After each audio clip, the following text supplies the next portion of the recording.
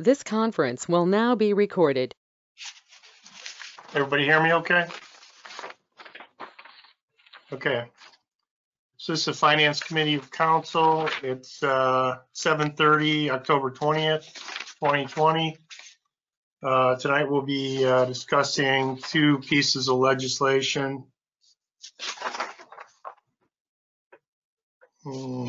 Sorry.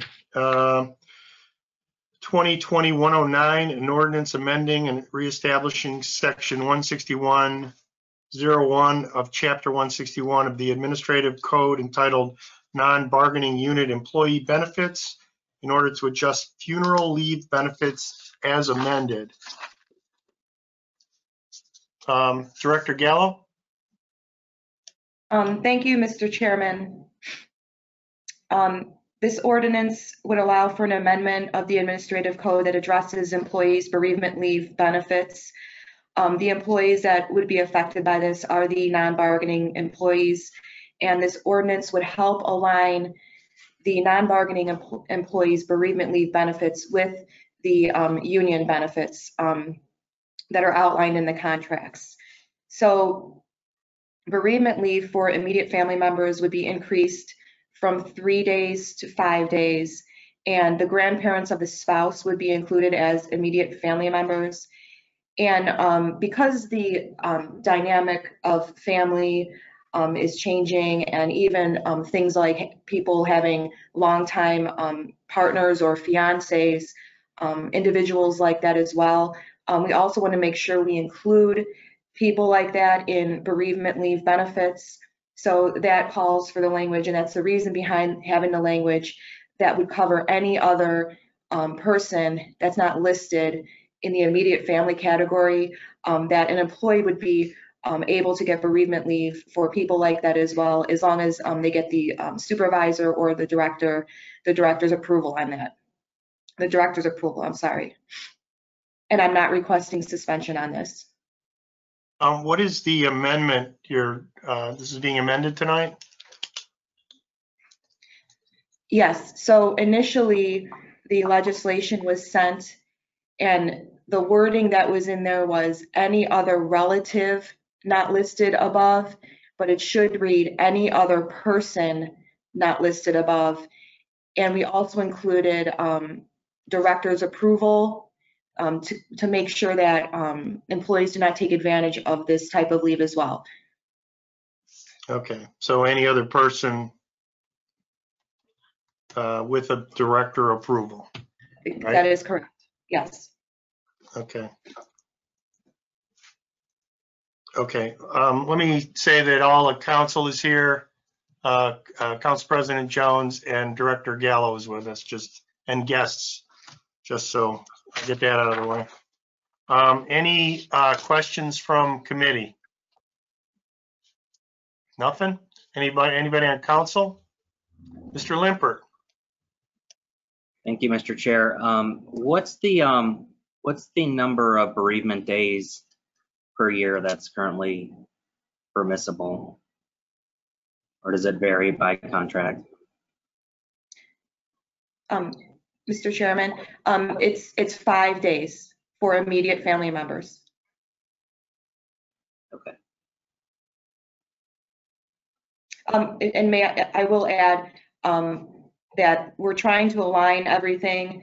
So I don't have the other contracts in front of me, but the last time I looked, I believe they're all 5 days. We recently proposed, we're trying to align the dispatch contract as well, where we include members of the family that weren't previously immediate family members. We're including them as family members now.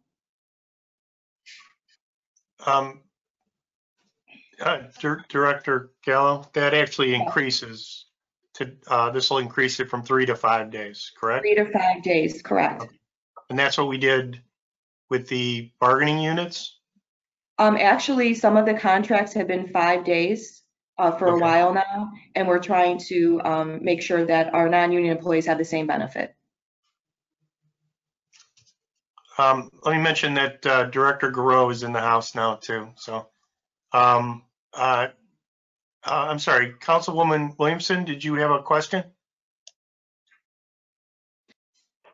Thank you, Mr. Chair. Director, are the employees made to provide any kind of verification? No, but we can certainly ask for verification if we feel like something is up. To my knowledge, as long as I've been with the city, I'm in my 11th year, I don't recall of anybody taking advantage of this type of leave. Right, but just because it's always been done that way doesn't mean we shouldn't look to the future and maybe have verification be placed, you know, in that person's file just as an extra precaution and to cover the city. That's all. Thank you. Thank you. Go ahead, Councilwoman Heeman.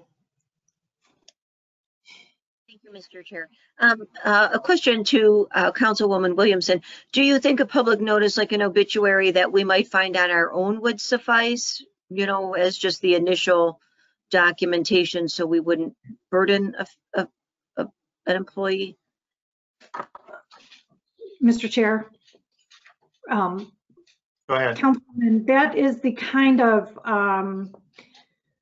prior to any bereavement leave in most government offices, that's something that you have to provide just to be placed in the personnel file as you're a government employee. So you need to be able to account for your time, especially if you're. I'm not questioning that you want that. I'm wanting to know, like, would that suffice as just an obituary? So we, okay. Absolutely, yes, thank you. Yeah, okay, thanks. I'm good, thanks. You're not, Councilwoman Williamson, you're not asking us to amend this in any form or anything. You're just No, bringing it up as a matter of form. correct. Thank you. Thank you. And any other questions from council? Okay, I'm going to go ahead and make a motion that we recommend 2020-109. I guess I have to amend it first, don't I? Go ahead and make a motion that that we recommend 2020-109 with the amendment to change the wording to any other person with director approval, and ask for a second. Second. All in favor? Aye. Aye. And myself, 3-0. Thank you. Okay. Next on the agenda is 2021-10, which is a resolution approving of and authorizing the mayor to enter into a collective bargaining agreement with Ohio Council 8, Local 2681 of the American Federation of State, County, and Municipal Employees, AFSCME, AFL-CIO, for the city service workers for a period January 1st, 2021 through December 31st, 2023. Director Gallo. Thank you, Mr. Chairman.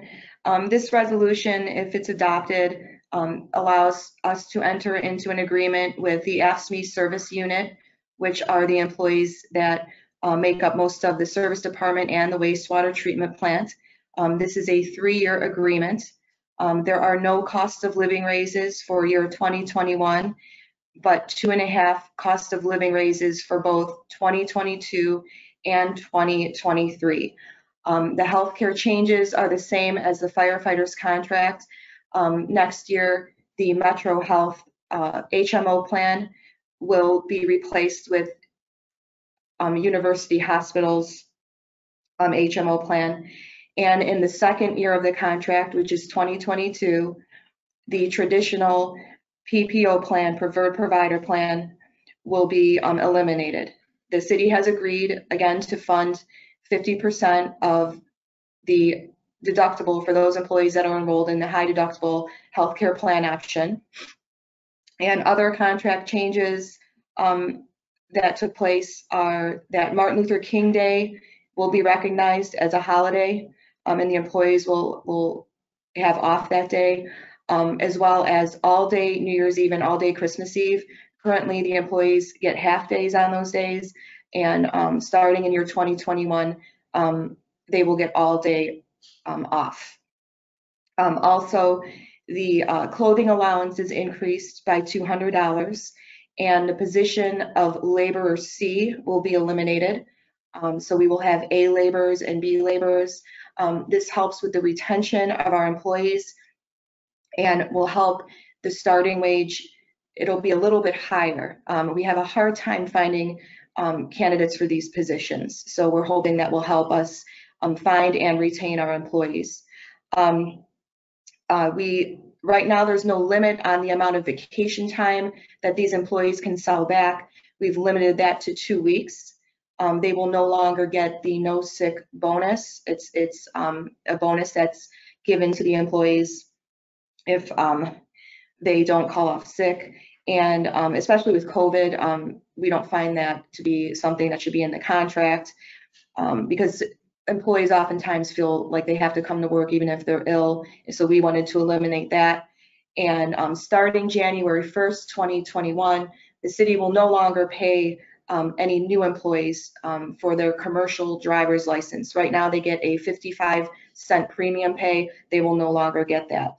I want to just give council a heads up that the holidays, Martin Luther King Day, all-day New Year's Eve, and all-day Christmas Eve, and the increase to the clothing allowance will carry over to non-bargaining employees.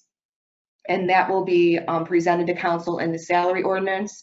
And the employees that will be impacted by the clothing allowance will be the foreman in the service department. And I am not requesting suspension on the legislation. Thank you, Director. You're welcome. Any questions from committee? No? Any questions from council? Dwayne, you got nothing for us? Okay, I'll go ahead and make a motion that we recommend 2021-10 and ask for a second. Second. All in favor? Aye. 3-0. I also would like to mention that the mayor's in the house too. So we're gonna give them all day Christmas Eve and all day Christmas. And we're gonna ask them to be there that much earlier the next day, right? That's my Scrooge imitation from Christmas Carol, just in case nobody knows what I'm talking about. Thank you. That concludes the meeting.